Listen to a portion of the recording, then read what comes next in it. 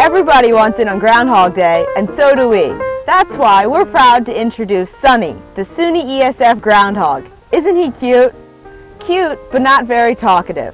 He told me earlier he saw his shadow and he's heading back into his burrow, which means 6 more weeks of winter for the rest of us. Sunny is hibernating, and when hibernating, a woodchuck's heartbeat slows from the usual 80 beats per minute to only 4 or 5. Body temperature drops from 98 degrees Fahrenheit to as low as 38 degrees, and the incisors, remember a woodchuck is a rodent, stop growing. Other true hibernators include the jumping mouse, little brown bat, eastern chipmunk, and some species of ground squirrels. Skunks, raccoons, and opossums sleep during the winter, but their bodies don't undergo changes as drastic as true hibernators.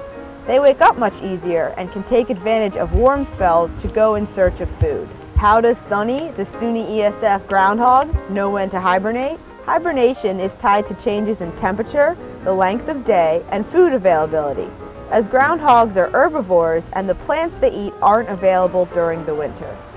HIT, or hormone induction trigger, is a protein found in the blood of hibernating animals that also plays a role.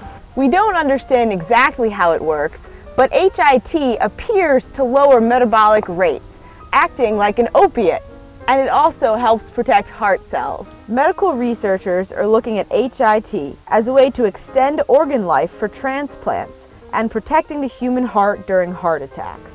Groundhogs can be found all over New York State. They mainly feed early in the morning and during the evenings, and their abundance in rural and suburban areas make them an easy way to enjoy nature in your backyard.